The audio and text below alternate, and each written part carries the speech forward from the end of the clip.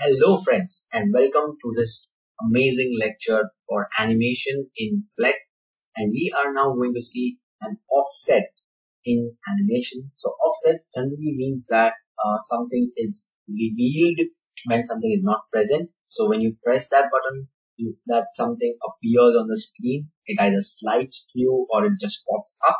So if begin with the code, and these codes would be smaller ones because the code length is very small. So we just start with animate, completing the code, and we are going to use the animate offset here. So we just inside the function we have c.offset, and that c.offset is transforming the x and the y axis. So how much would it transform? So first is 0, 0, right? So that's the point. And then we update, we have c.update. Once this is done, we add the container to the page. So that's page.add. Okay, this would be outside the function. So it would be outside this def animate function, page.update. And inside the update, we add first is the container, and the second is the elevated button where we want to reveal something which is hidden, or we want to bring it up. So elevated button which will have reveal, and something would be called. So what would be called? As you guessed it right, it's on click we have the animate function called. And we are done almost with the application, just ending the application with ft.app, closing it with target is equals to main. That's it.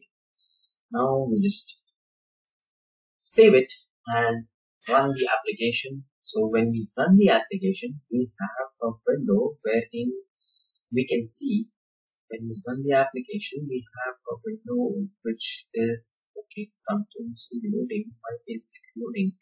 So let's just check our code, and if you visualize this, we have the animate c.offset, everything is in place, page, container, blue, and I guess we have forgotten something. I guess this comma here, and we are ready to run it. Let's just wait. Yeah, okay. Just give me another. Did I save this? Yes, I have saved it. Just select this, and now let's run it. Okay, so we have this reveal button here. Okay, and then it slides off. So we will have an image as well here.